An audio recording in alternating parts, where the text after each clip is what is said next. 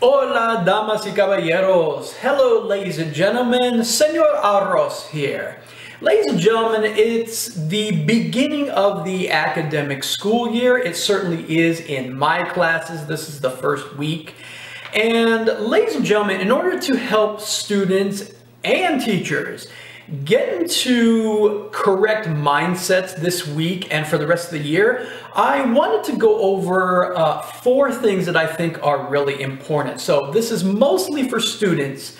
I think it's important to have the right attitude towards your teacher, the right outlook, the right mindset toward your teacher and what's up ahead. So today, ladies and gentlemen, I am going over 4 things, mostly for students, 4 things that your teacher is not. Okay, let's get into it.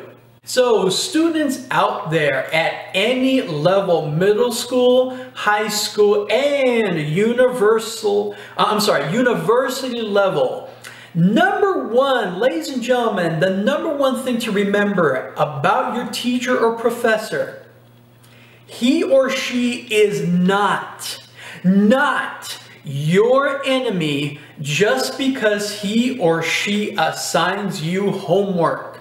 Whether it's homework 1 day a week, 3 days a week, 5 days a week, he or she assigns you homework and projects on 3-day weekends, on vacations, Thanksgiving, Christmas break, even Groundhog Day.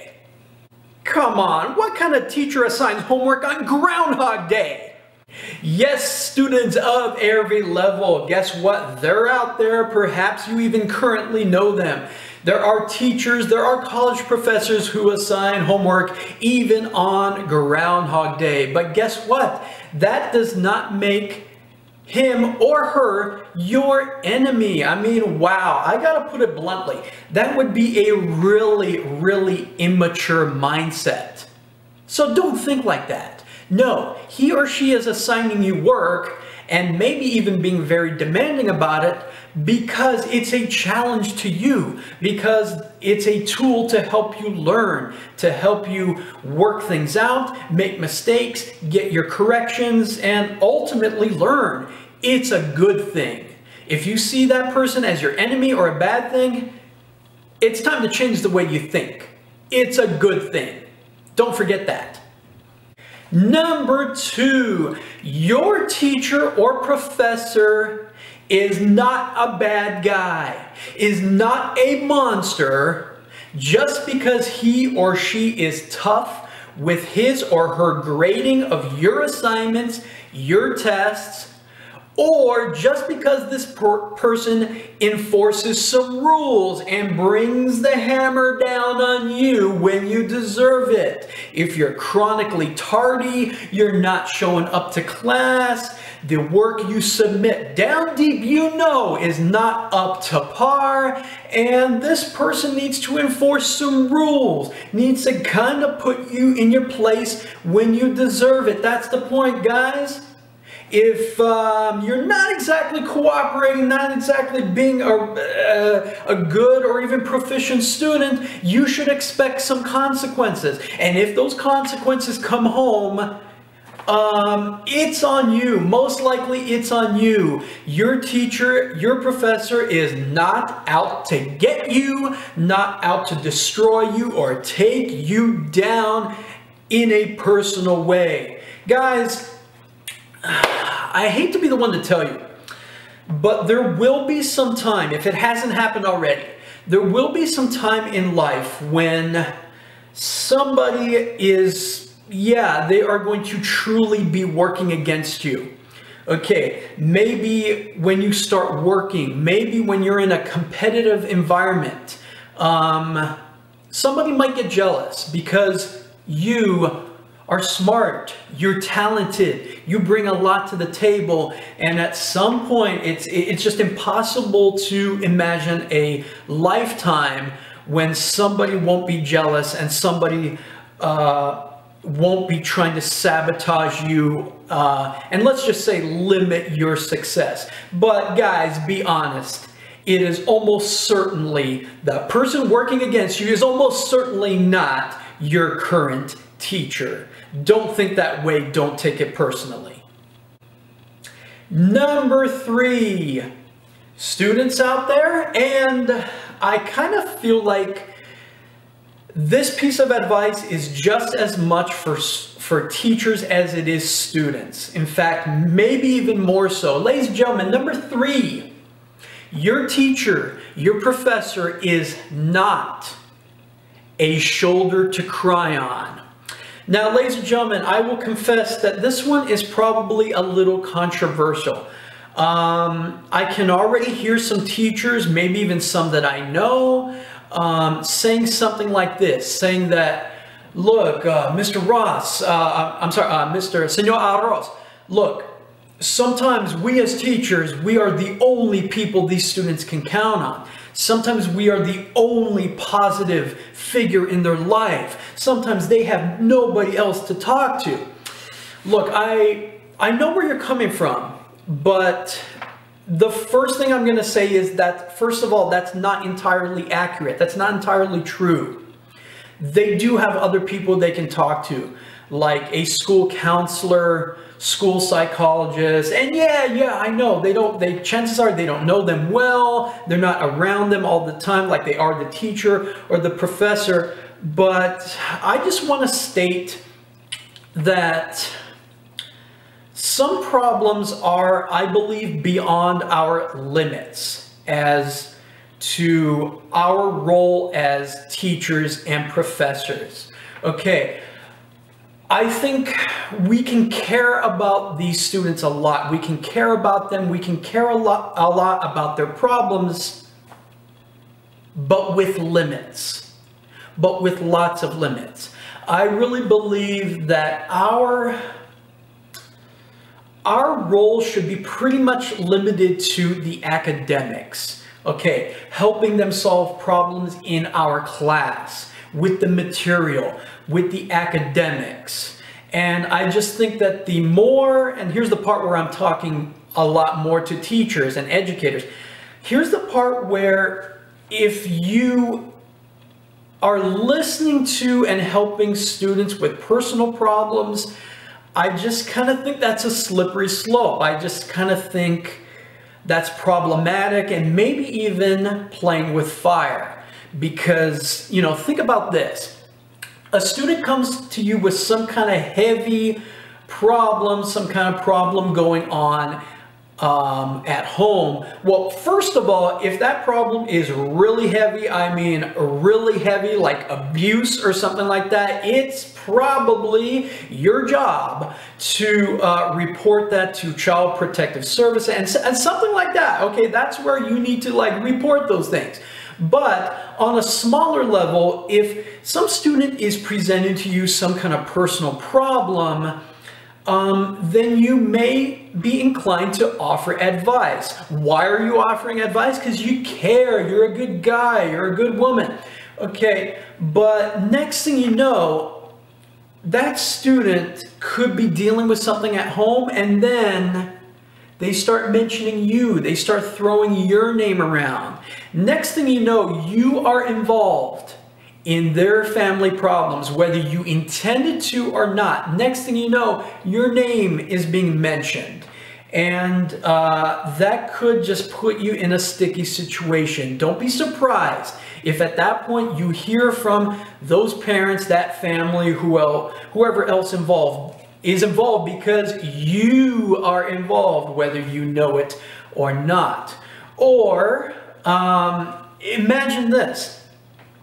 A student comes to you with a problem and you offer strong, passionate advice because you're experienced and you really believe, hey, I know how to handle this. Okay, what if that student takes that advice home and tries it? Implements your advice because, hey, you're selling it as like the cure to their problems. What if they go home with your advice, they try it and it doesn't work?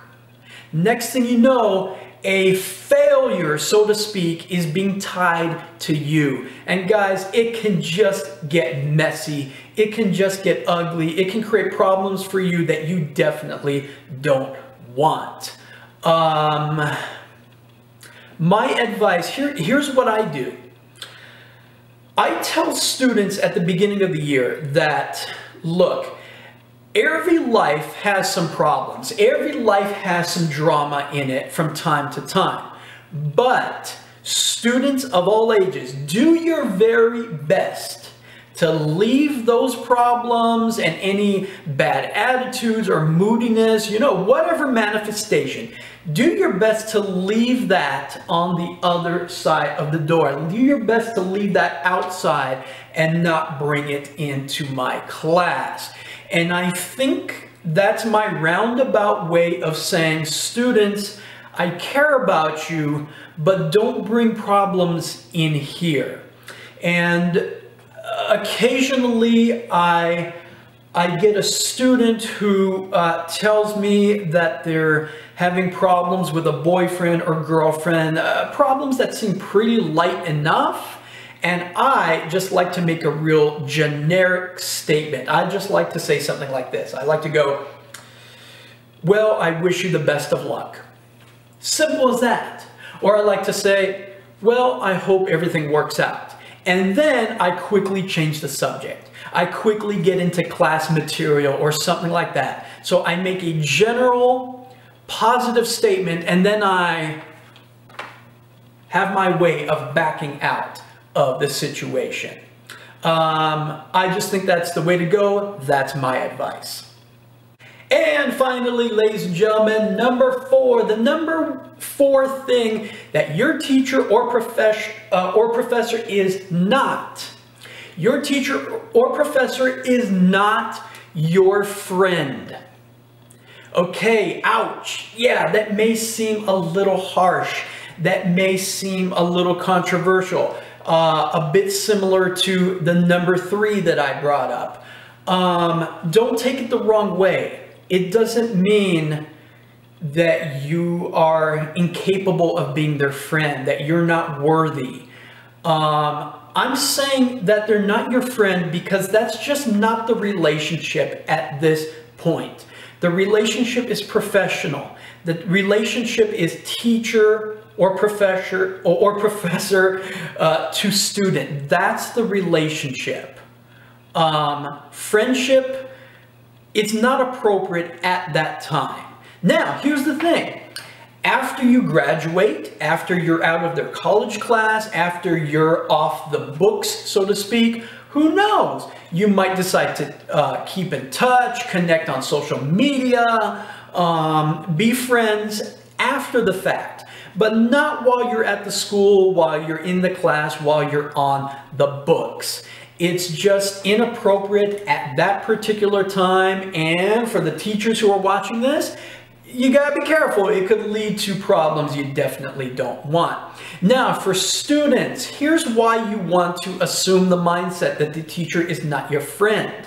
Because if you think that he or she is your friend, it's easy to think that. You could be buddy-buddy, you could have a lot of jokes that you share and all that stuff. But if you think that you're friends, then you could start assuming the wrong thing. You could start assuming that that teacher or that professor, gosh, I can't say professor today. That teacher or that professor is going to give you a good grade no matter what because he or she is your friend. You're wrong. You may start to think that he or she is going to look the other way when you're tardy 4 days a week, when you ditch class. You may start to think that you can turn in inferior work and and you're still going to get an A, and the checklist is building up, and I'm checking off wrong, wrong, wrong, wrong, false, false. I'm going to treat so-and-so better because they're my friend. Nope, false, false, false, false. Ladies and gentlemen, students, that's the fallacy of thinking that your teacher or your professor is your friend. You may find yourself disappointed by assuming that. The best course of action, I think, don't assume that. Don't think that. Friendship, that's for later, after the fact, after you graduate, after you're off the books. For the time being, that person is your teacher, your professor, your mentor, a guide, a lot of positive things in your life, but not your friend. So, damas y caballeros, those have been my 4 things that your teacher or professor is not. Ladies and gentlemen, please feel free to leave comments down below. Do you agree with these 4? Do you think I've left out anything big? Do you think this video needs a sequel? It's going to need an update at some point? Please speak your mind. Please let me know in the comments below. So, if you've enjoyed this video, please hit me a like. Hit the subscribe button, the notification bell, all of the above. Please hit all of the above. And also share with your friends, colleagues, students, other teachers, and everyone else in between. So, ladies and gentlemen, until the next video, this is Senor Arroz. Gracias por escuchar. Gracias por mirar. He dicho.